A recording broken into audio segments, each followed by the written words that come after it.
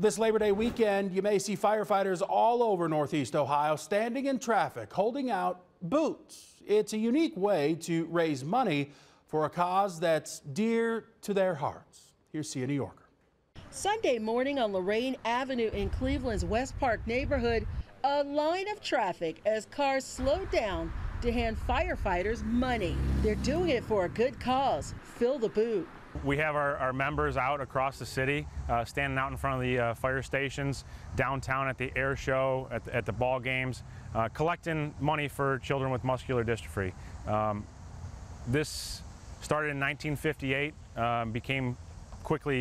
was adopted as the International as one of their main charitable efforts. It's pretty amazing. They'll pull their ashtrays out and dump all the change in, and every little bit helps. We've got a coin counter, and we make sure that every cent is accounted for. Fire stations all over the greater Cleveland area participate, raising thousands and thousands of dollars, even creating a rivalry between the stations to see who can raise the most money Labor Day weekend. For the last 8 years, Station 39 has raised the most money out of all the fire stations, and so they get to keep this trophy here at the station.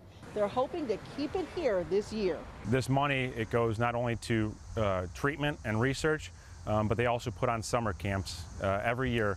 And what those summer camps do, it gives these kids opportunity to experience some of the things in life that they don't get to, that other kids take for granted. Going swimming, playing games, and it's really an awesome experience. Reporting in Cleveland, See a New Yorker, 19 News.